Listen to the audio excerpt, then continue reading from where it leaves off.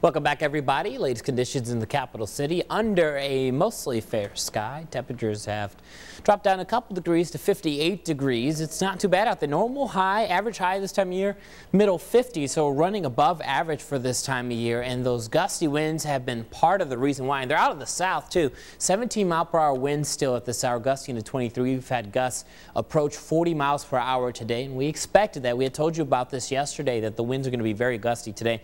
And the dew points have been very low. We've had critical fire danger today. Again, no open burning now that we're going into the sunset hours, the evening hours, I should say. It looks like the winds will start to slow down around here. It's 53. The winds are a little slower in Columbia. South breeze at 14. Dew points are down into the 20s there, too. Pressure is holding steady. There's a storm gathering strength to our west. It'll take a couple days to get here. We've got some cloud cover. I should say 24 hours for that storm to get here. We've got some cloud cover on top of us now. Clouds stretching back from St. Joe back into Kansas. We'll see more clouds mix in from time to time, but we're rain-free still here on the radar. We do believe that this is going to change heading into tomorrow evening. We'll have some light showers possible starting, let's say, midday tomorrow, but the best rain chances will be tomorrow evening as a cold front pushes in from the north and west. Temps in the 50s here. Mid-Missouri, we've got some 50s as well all across the state for the most part, though a little cooler off to our south and east. Look at Poplar Bluff just at 48. And look at these strong southerly winds still sustained between 10 and 20 miles per hour across the entire state. And we've had some gusts in the last hour or so up near 30 miles per hour. Again, the winds will slow down here as we get into the evening hours now that we've lost the heat from the sunlight from today. Temperatures 50s here, 40s to our east.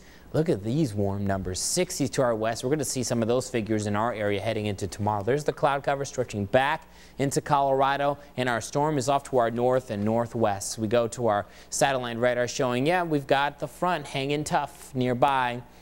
It'll be here late tomorrow. Temperatures will be in the 40s for the evening hours. Still some gusty winds. Clouds will thicken up into tomorrow morning. Lows only in the 40s. Highs tomorrow in the 60s with a mix of sun and clouds. Some showers will pop up tomorrow evening. Very isolated in nature. We could even see a shower into the early part of your Sunday, maybe even into Sunday evening. Temperatures much colder on Sunday. Highs only into the 40s. 43 tonight, Columbia. 44 in the capital. 43 Lake of the Ozarks. 67 tomorrow in the capital. 66 Columbia. 67 at the lake.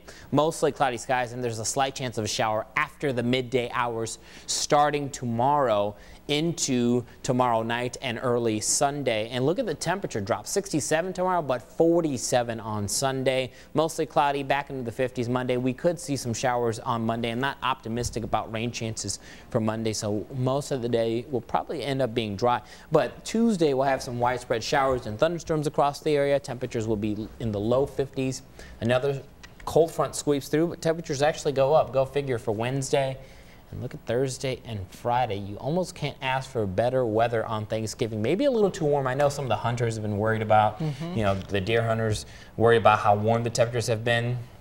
And we've had windy conditions that are just not ideal for hunting, but you know, it's the hand we've been dealt by Mother Nature. And most the extra season in January, although it's not as much fun to hunt in January, that's for sure. A little bit warmer this time. Mild weather for Black Friday. Yes. Would be nice. Well, still to